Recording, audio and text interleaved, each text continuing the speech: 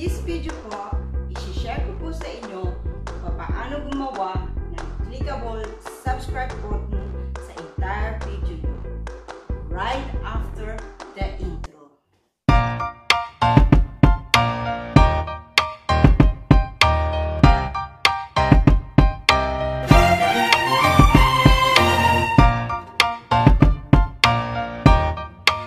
So, ang isi-share ko po naman sa inyo for this video ay kung paano po ba gumawa ng clickable subscribe button sa entire video ninyo kagaya po nito.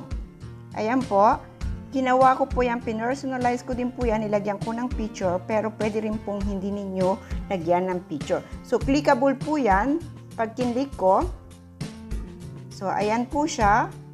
Pag inilagay ko po dyan yung mouse, ayan po ang mag-a-appear. So, pwede pong i-decide yan na mag-appear the entire video or sa start or sa the end. Depende po sa inyo. So, once na pag-kinlik po natin yan, magre-redirect po tayo sa ating channel. Ayan. So, ganyan po ang mangyayari.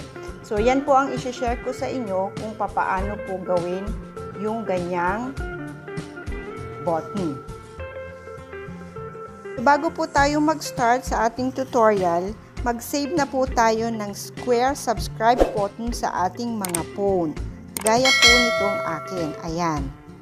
Makukuha nyo po yung subscribe button na ganyan. Sa Google lang po, i-search nyo lang subscribe button, square size po siya. Kasi yun lang po ang pwedeng i-accept dito sa ating gagawin na tutorial. So nakikita ninyo po, pinersonalize ko din siya with picture. So, pwede nyo rin po yung gawin. If gusto ninyo, gawin niya lang po sa PicArts, mag-cut out lang po kayo at lagyan nyo po ng ganyang picture. So, nasa sa inyo po yan kung anong gusto ninyo.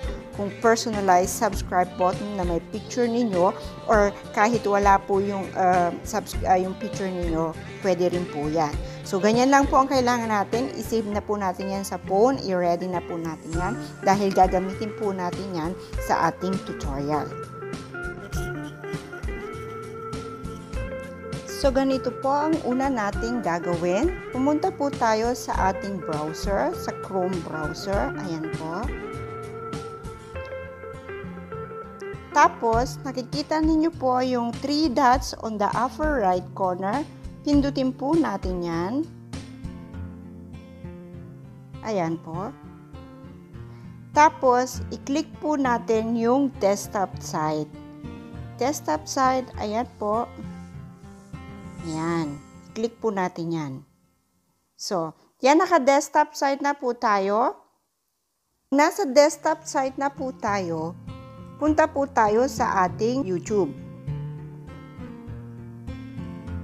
So, ayan po yung YouTube. Punta po tayo sa YouTube.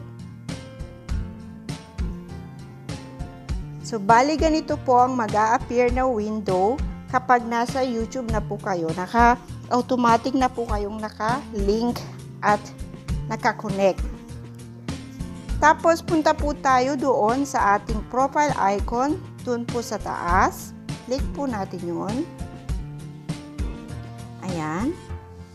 Tapos, may makikita po kayo dyan, YouTube Studio. Click po natin yung YouTube Studio. Ayan po.